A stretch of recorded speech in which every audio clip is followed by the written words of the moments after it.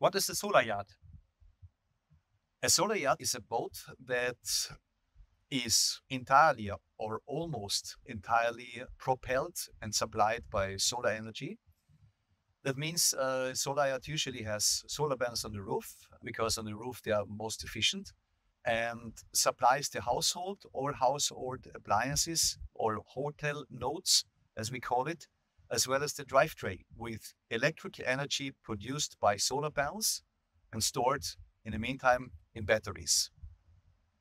And could you explain in simple terms how the technology behind such a yacht works? When the sun is shining, the sun creates energy in the solar panels. This electrical energy goes to the batteries, will be stored in the batteries, and then used for all consumers on the boat.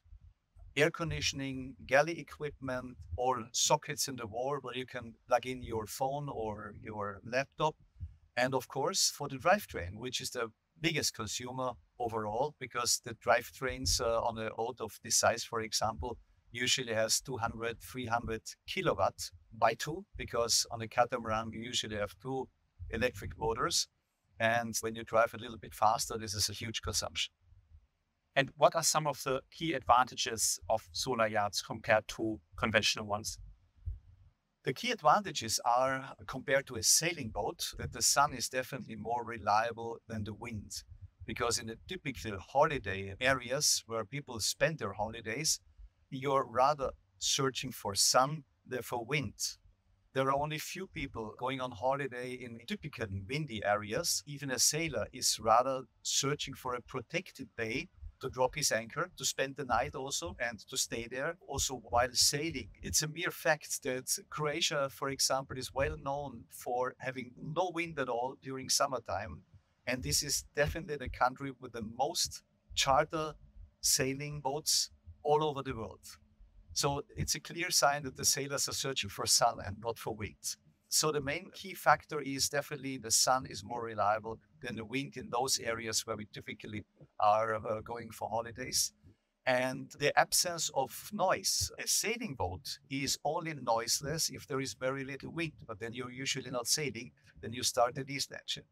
If you have 6 or 7 before, which is a wind force for a boat of this size, of course. Smaller boats already can go fast with less wind, but a boat of 60, 70, 80, 100 feet requires minimum that wind force to move. We are talking about liveaboard boats, not regatta boats. Yeah, typically comfortable boats having air conditioning, fridges, and all these things.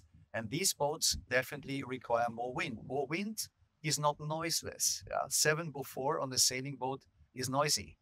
On a solar boat, no noise at all. Compared to a diesel-powered boat, the advantages are even more evident because obviously a diesel engine creates noise, vibrations, it pollutes the air and the water. You usually have an oil field.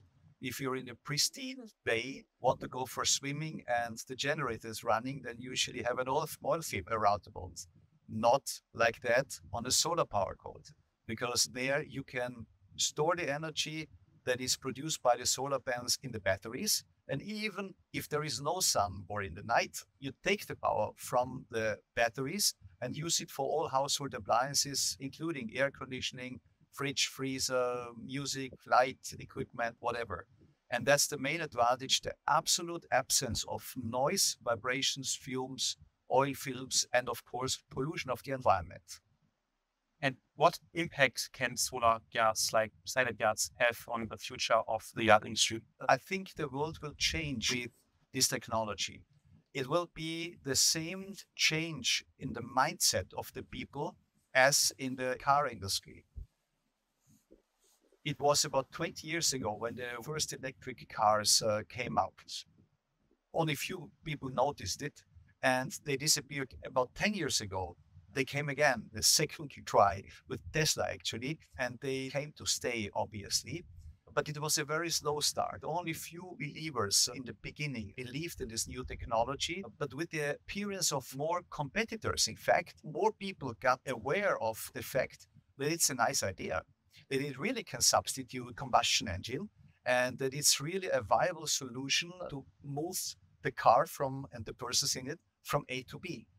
And I think now there is nobody left that does not think that electric cars are the future, which is obvious. Most of the car manufacturers will stop to produce conventionally powered cars by 2030, 2035 latest.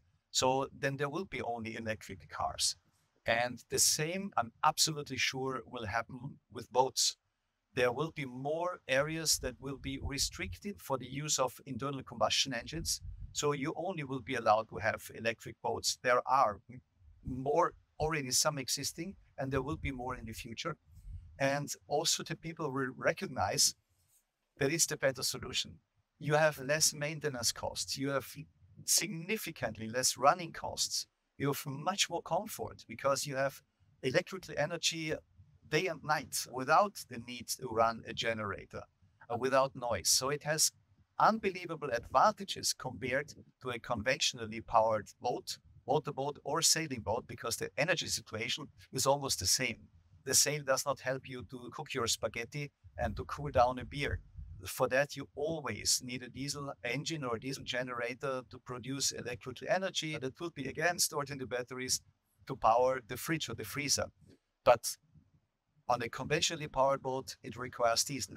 The solar boat, it requires sun, and in very, very rare cases, a little amount of diesel, because if there is no sun for a couple of days, of course, there is a diesel generator on board. And in that case, you consume a few liters of diesel, but a fraction of what is used on a conventionally powered boat.